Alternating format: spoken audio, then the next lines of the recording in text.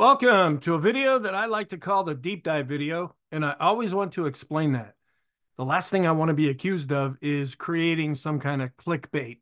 So I explain what the meaning is behind this video, which may be in a bit of a different context than what you think when you see this particular thumbnail. My definition of deep dive as it applies to this video is that I look at hundreds and hundreds of charts each week. I don't use all of those charts in all the different videos that I upload. At the very end of the weekend, I go through and I look through the charts, and those that are still important, but I really didn't talk about this past week, I include those in this video. I also have some other charts that are unique just to this video, because the idea is with the videos that I post each day and each week, taken together, this should give you a really comprehensive look at what is happening in the stock market in general, and then the S&P 500 more in particular. This is being prepared for Monday, March 18th. The first is a chart that I usually use every day. It was a staple of the daily videos. It's called the ulcer index, and as its name applies, when things are going down and people are freaking out, you're getting more of an ulcer that's being created because most people are long in the market. Well, lately, actually, since about the middle part of November, we've been flatlining with this. This is an attempt with many indicators that I use to measure sentiment. How are people feeling in the market? And we're just flatlining here right now. So I dropped using this chart in the daily videos until it starts to show us something. And you can see even the moving average is going down. Now, at some point, this chart will be included again in the daily videos. But for right now, I'm just like a broken record, as nothing really seems to change. Then this is another chart that sometimes is very useful. This attempts to measure risk on when people are favoring stocks versus risk off when people may be getting out of stocks or getting into more conservative stocks. And there are times when this ratio really zips up and it really zips down. Well, since the beginning of 2024, we've been just chopping around. Now, the last couple of days, we've seen a little bit of weakness in the market in Thursday and Friday session. So this ratio is going down just a little bit, but it's not really telling us all that much. Unless it really breaks to the downside or turns and starts to break to the upside, I haven't been showing this chart either. And this is a chart of the VIX. Now, the VIX is on here, but it's invisible. The VIX is a fear gauge. When the VIX goes up, that means there's a lot of fear in the market. When the VIX goes down, that means there's not much fear in the market. Well, when the VIX was originally designed, it was meant to be used with static numbers, 12 or so on the downside. That means there's no fear in the market. And 20 to the upside, that means there's a lot of fear in the market. Well, just by looking at this here, this is a 50-period exponential moving average because the VIX has been turned invisible. This can plot what is the range over a longer period of time. When the market really is under a lot of pressure, like during the great financial crisis, we went up into a higher range. And then as we were coming up out of that and going up with the market, we went into a lower range. Then we had the COVID plunge. We went up into a higher range. And now it looks like we've been developing a lower range again as stocks have been setting recent all-time highs. We don't use this to make decisions. This is really more informational. And this is one of those charts that's just unique to this video. Then this sometimes is used in the daily video. We want to measure how fast is the VIX going, because if this is really going up or down quickly, that can usually mark some kind of exhaustion. Well, when stocks are going down, the VIX goes up. And the last reading we had here was an extreme positive reading when we were declining. Right now, we're just about at the midpoint, so we're not getting an extreme positive or negative reading, so there's been no need to show this chart. Another way of looking at the VIX is I take the VIX and then a correlation of the S&P to the VIX, and this creates a ratio. And sometimes when we get above this dashed line, this shows that the market is getting quite nervous at this point. We may not be seeing this in the VIX or in some other indicators that we look at, but this had spiked up a couple of times. Now, the market ended up going up after that, but we've now dropped down into more of a neutral type of a reading, so there hasn't been a need to show this chart. Another one that's similar to that is the VIX is based on at-the-money options. The SKU index is based on out-of-the-money options. When we get up into this red area, the market is expecting some kind of a big move. And when we finally top out, turn, and come back down, you can see sometimes that marked the top, sometimes it marked the bottom, sometimes just a continuation. We were getting some readings recently, and we are going back up right now, but we haven't gone back up into this red area yet. As long as we stay down below this, there's really no need to show this chart. Then we have the MOVE index on top, which measures the volatility of bonds, the VIX, which measures the volatility of stocks. That's in the middle. Here's a study that I had here where I take the VIX and I subtract the MOVE index. That gives us a green line. That means the VIX is going up more than the MOVE index right now. Stocks are more volatile than bonds. Where I really look at is on the bottom with the correlation. When we get a really high reading here, that means the MOVE index and the VIX are going in the same direction at the same time. They were having a tendency to go in opposite directions. Now they've worked themselves back to more of a neutral reading. So this chart really isn't giving us any additional insight. Then we take the VIX and the MOVE index and we do a ratio. And this creates a jagged line over a period of time. And then I plot a moving average on top of this. When we're going down, that tends to mean stocks are going up. When this is going up, that tends to mean stocks are going down. What we're seeing is kind of interesting right now. We've been setting recent all-time highs with the S&P, but since the beginning of 2024, we've been seeing the moving average of the VIX to MOVE ratio actually going up. And we're seeing that in the VIX itself, and now it's also coming over into this ratio. It may mean that folks are just doing more hedging because they're getting a little nervous about market conditions. This is another fear gauge. Sometimes it's really screaming to the upside. That means that fear is increasing. Sometimes it's really coming down. That means fear is decreasing. But since the beginning of 2024, we pretty much have been chopping sideways, so this hasn't been that useful. Another one that just keeps going lower and lower right now, this is another fear gauge. When this is going down overall, that just means fear has been decreasing. And here is the same risk on, risk off chart. So just in case you missed it before.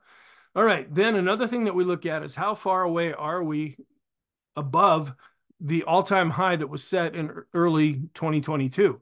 Even with the down days that we saw on Thursday and Friday, we're still 6.19% above the previous all-time high in the S&P. Then Stock Charts has this thing called technical alerts, and I follow these while the market is open. This creates a whole list. I don't have Monday on here because it just went crazy. Their software had some kind of a bug and the list was just a mile long. So I had to start it with Tuesday's session. Now I look at these on an intraday basis and I go over each day in the daily video, but this is the whole week excluding Monday this past week. When we see it's blue or green, that tends to be positive. When we see a lot of red, that ends up being more negative. So we can kind of get at a glance what's happening here. And this looks not only at the S&P, but different markets, different sectors, when they do something positive, when they do something negative. TSX, this is Canada, so it keeps that in mind. That's the only international index that that is triggered with an alert here. But this kind of gives you a visual look at whether we're more positive or negative. Then another thing that Stock Charts does is we have 5 indexes that I follow. Now, the benchmark of everything that I do and the foundation is all in the S&P 500. I teach classes on that. I do strategies on that. I don't do individual stocks. I do everything that's focused around the S&P 500. Well, we want to know, where is the S&P 500 in relation to other indexes? Well, the other indexes that we follow are the Dow, the mid caps, the small caps, and the NASDAQ 100. And then StockCharts.com rates those on a score from 0 to 100. The higher the score, the better looking the technical chart. The idea behind this is it's trying to remove emotion from the equation by just coming with a more objective manner of evaluating what the chart is looking like. And for the first time in quite a while, we have the S&P in first place. For most of the last year or so, since we've been bouncing, really since October 2022, it's been the QQQs that have been in first place. Then last week, the mid caps were actually in first place. Well, we're seeing some weakness right now in the QQQs. The S&P, which they have stocks that overlap. There are stocks that are in the NASDAQ 100 that are also in the S&P 500. But since there's over 500 stocks in the S&P, there's a lot of more conservative and even value type companies. So when the QQQs are under pressure, which is pretty much only tech, this, meaning the S&P 500, tends to stand up a little bit better. And it's coming in first place this week with a score of 81.8. Then in second place, still not doing that bad, it's number 2 after all, are the QQQs, which is the NASDAQ 100 at 78.8. And then the mid caps are still holding up fairly well. They're coming in third with a score of 77.7. Then we have the Dow, which are considered to be the bluest of the blue chip, the real foundation of the US economy. My problem with that is it's only 30 stocks. So you get one stock that's up or down in a big way and it can impact the Dow, where if you see that in the S&P, it doesn't have that much of an impact. But the Dow is coming in with a score of 60.5. And then in last place are the small caps at 52.8, which ended up having a pretty negative week and underperformed the rest of the market.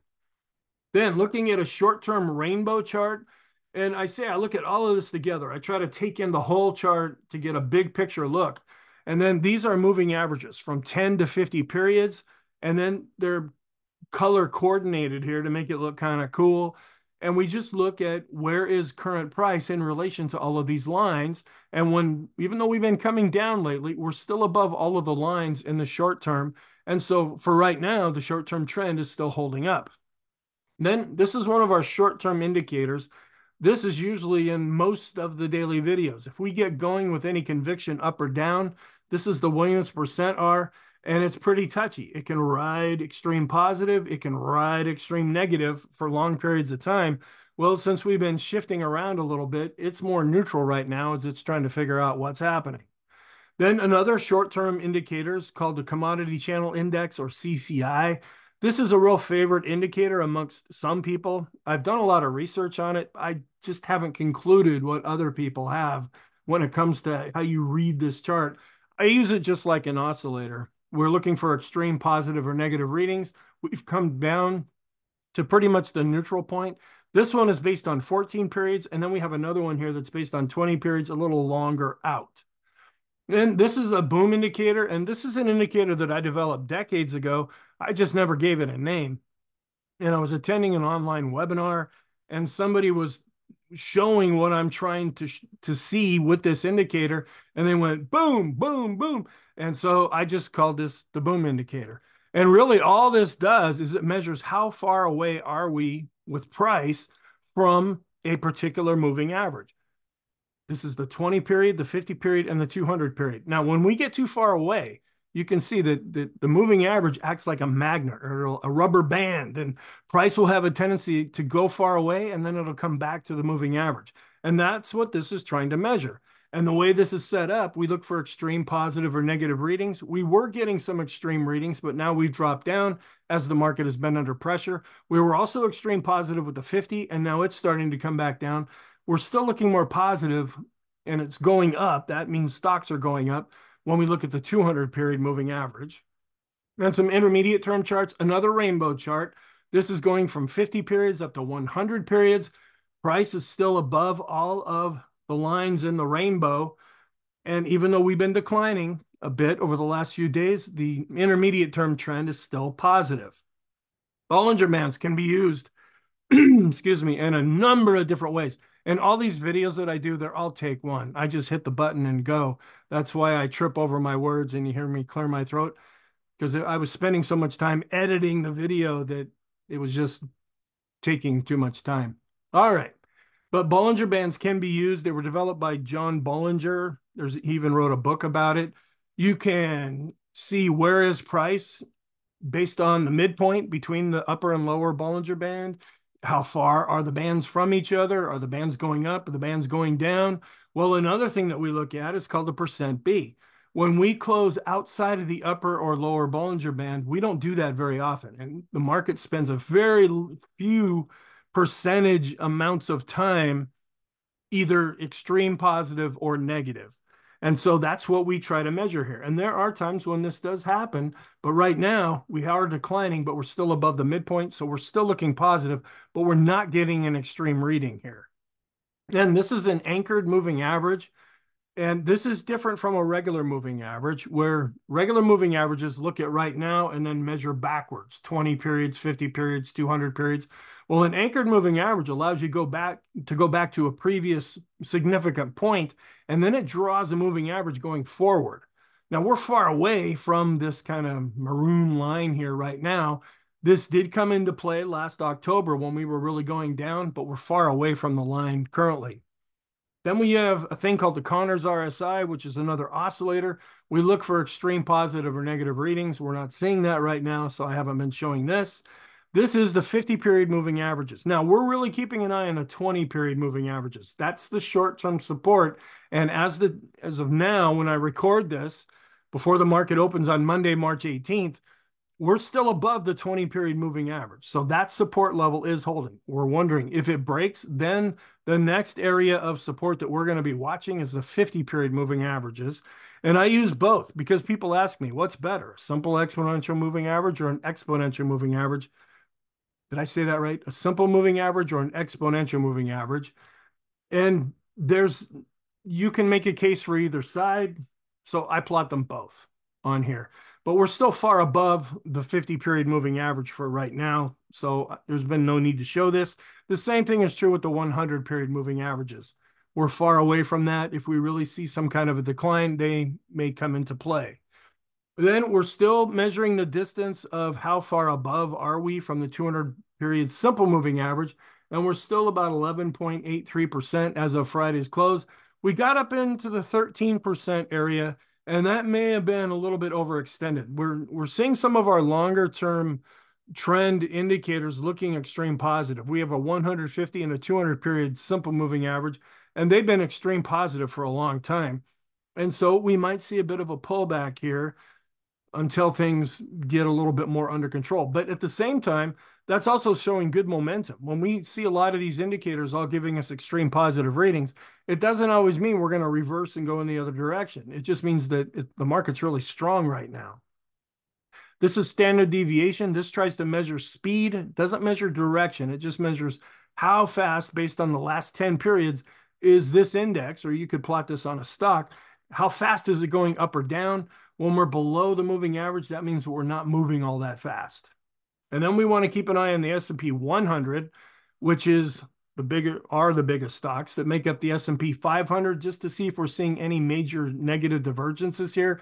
And they're not really diverging from each other. This is just a measurement going from the low that we set back in October into where we closed on Friday.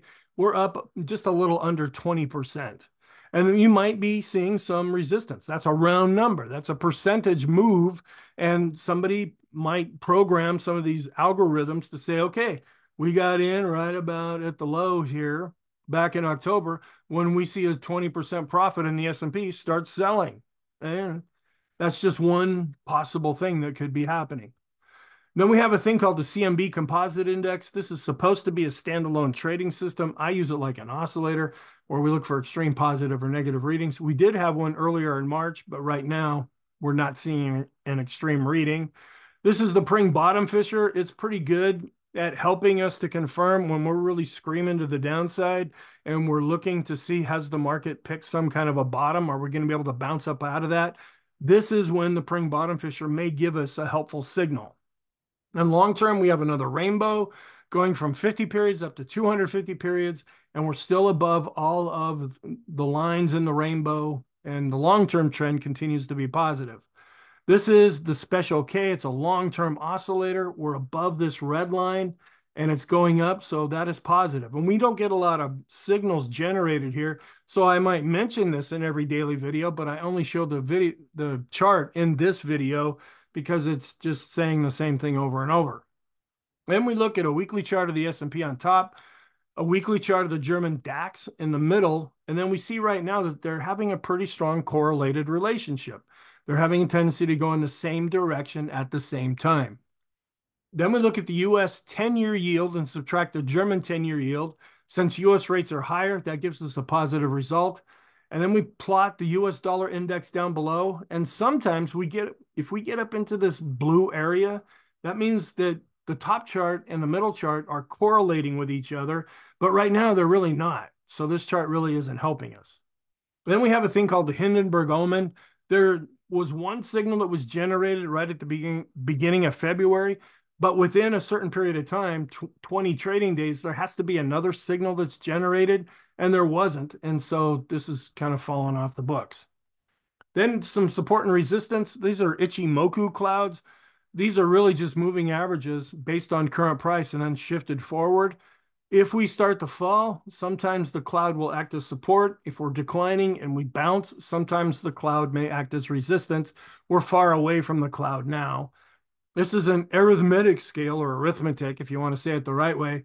Most of the charts that we use are based on a log scale. One day, just for kicks, I clicked it over to an arithmetic scale, and we were dancing around this trend line. I went, oh, that's kind of interesting. Well, since that time, we've just shot way above it, and we're far away from this trend line, so there's been no need to show this. Then some broad market measures where we have the VIX that looks at the volatility of the S&P 500. The Vixen measures the volatility of the NASDAQ 100.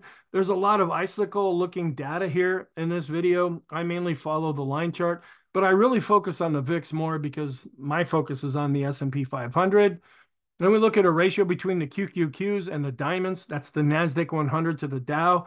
And they're kind of dropping down a little bit here as we're seeing the NASDAQ 100 under a little bit of pressure these days. So they're not as strong of a relationship as it has been recently. We're keeping an eye on the bank ETF. It continues to be in a longer-term uptrend, even though it's pretty much been chopping sideways. We're also watching the regional banking ETF because the New York Community Bank, that's a regional bank.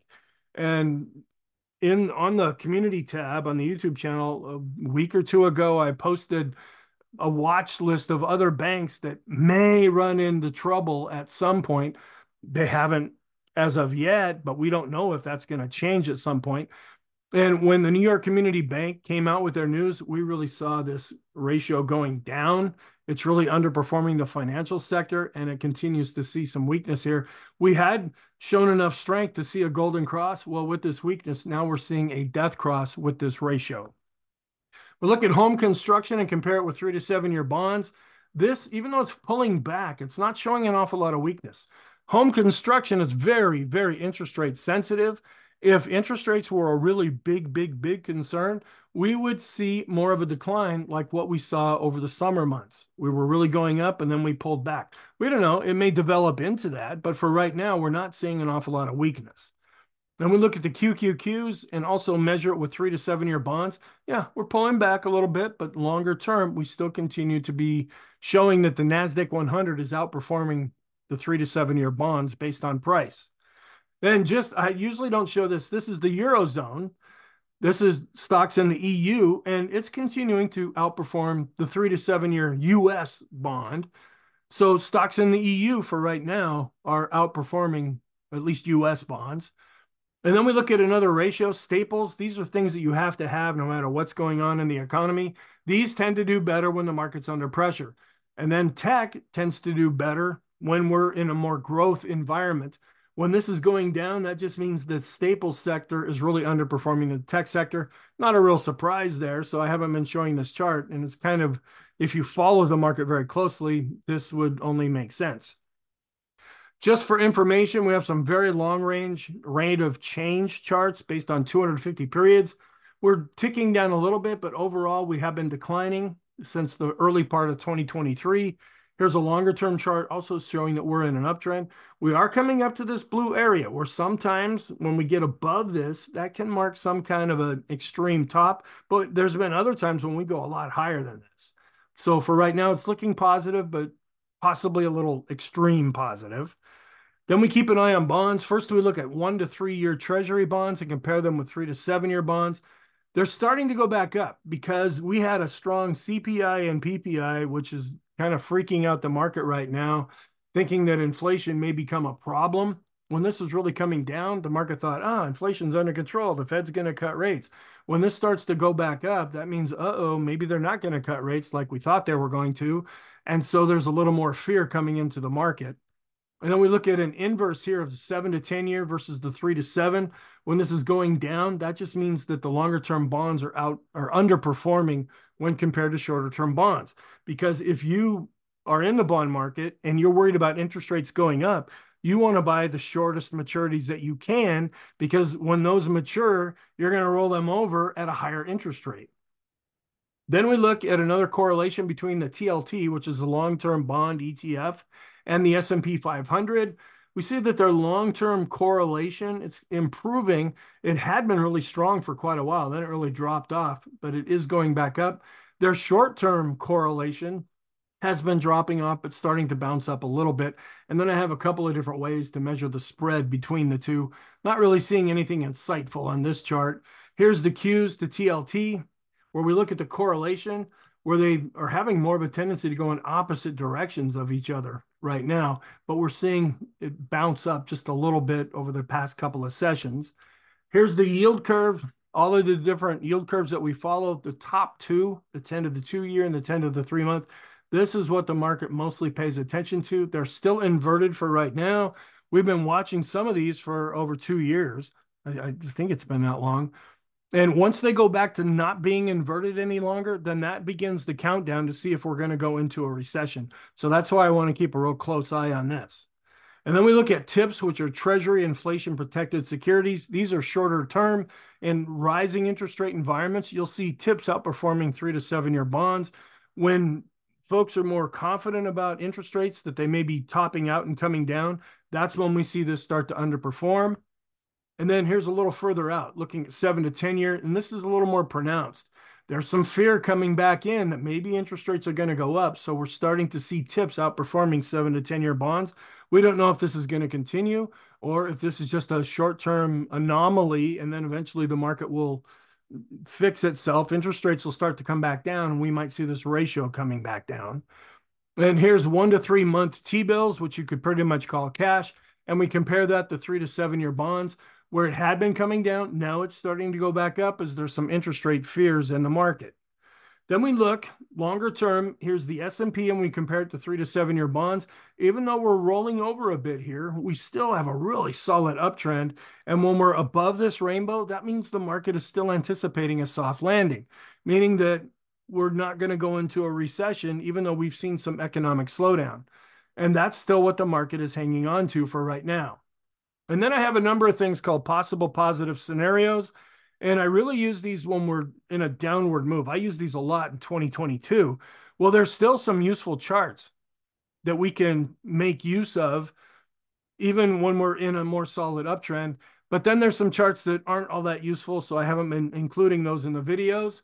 Here is the percent of stocks above their 200-day simple moving average. I use this like an oscillator. There's another study that I look at that is also based on the 200-period simple moving average. And this is not giving us an extreme positive or negative reading. It's still more positive because we're above the midpoint, even though we have been declining lately. Then we do this same basic thing when we measure the S&P 500 and stocks above their 50-period moving average. We got extreme positive right at the end of 2023. We've pulled back. We're starting to come back up, but now we're coming back down. We measure that same thing with the mid caps. So we've been seeing a decline here, and the small caps, which have even been even more weaker. And then this is in a 19-day exponential moving average of the advanced decline ratio. We use this like an oscillator, but it's not giving us an extreme reading. So then we say, is price above or below 0? Well, it's above, but it's declining, and volume, it's above, but it's also declining. It's positive, but showing some weakness. And then we look at the S&P 500 and we compare that with the 2-year treasury yield. Sometimes when this spikes up and starts to come down, that will give good support to the S&P, but now we're in a rising interest rate environment, so this really hasn't been helping us. And then this chart is a ratio between the staples to the S&P. When this is going down, that often gives good support to the S&P. When this is going up, that'll put stocks under pressure. Thank you. I really hope you found this helpful. I'll have another video that I prepare after this called the What to Watch video, where this video talks about the charts I'm not going to really focus on all that much. The What to Watch video tells you about the charts that I'm really focused on right now. So have a great weekend, and I will talk to you in the next video.